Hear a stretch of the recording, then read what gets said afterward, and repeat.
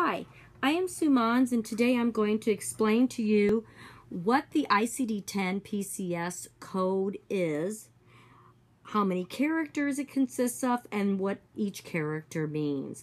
I think it would be better to understand what the actual code is and the definitions of each character in order to understand the organization of the ICD-10-PCS coding book. So briefly, I'm just going to go over the code and the characters. If you notice on this explanation, this table, the code consists of 7 characters. The first character is your section. Your second character is your body system. The third character of the code is your root operation. Your fourth character is your body part. Your fifth character is your approach. Sixth character is device. Seventh character is qualifier. If you note at the very tippy top of this table, there is a pretty cool acronym.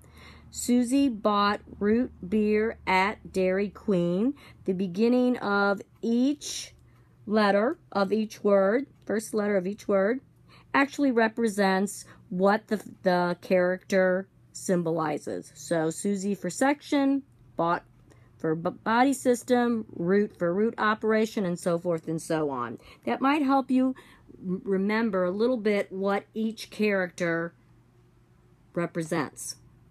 So when we say section, what does that mean? Well, that's a broad procedure code where the code is found medically or surgically. So for instance, if it's a medical surgical procedure that was performed, we know that the first character is going to start with the number 0. If you are coding for an OB procedure, we know that the first character is going to start with the number 1. The second character represents the body system. So in that which is the anatomical region. So if you're coding for a procedure, med-surg procedure, we know that the first character would be 0. And your second character for the central nervous system, that would be the number 0 as well.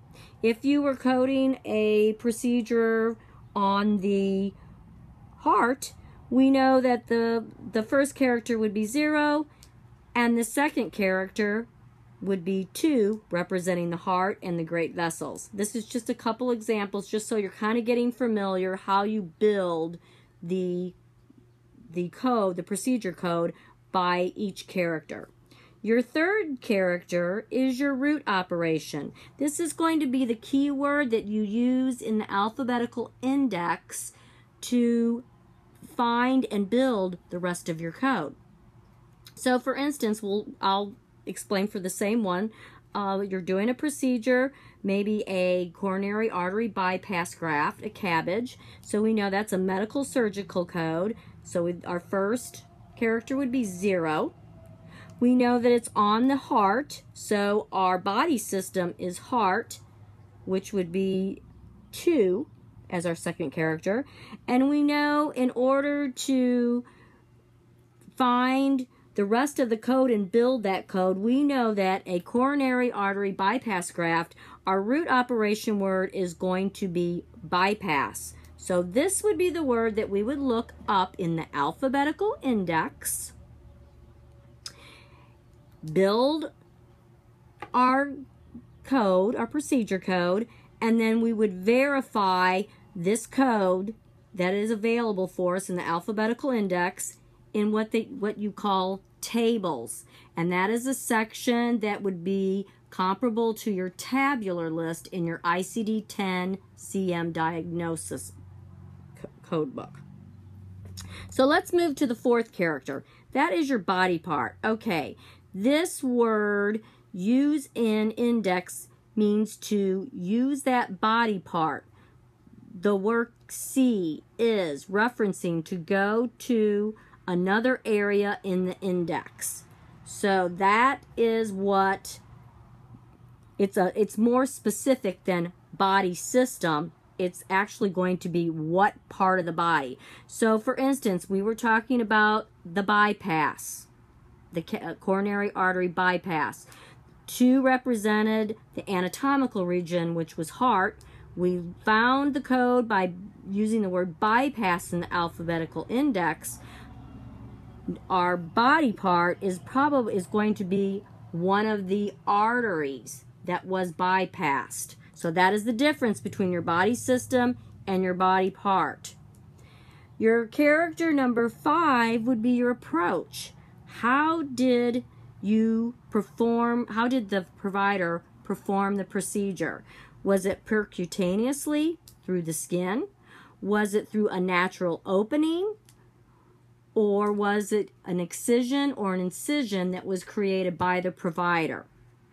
Your character 6 is the device. What was used to perform the procedure of the approach? And then the last character qualifier is no specific guidelines for this character. It is applied for different sections and body systems. And as you learn more about coding ICD-10-PCS, you will learn what character that you will put for the 7th character. I hope you understand. It's a little confusing. You may want to watch this video a couple more times to understand building a ICD-10-PCS character, and then you will be able to really utilize your ICD-10-PCS coding book. Thank you.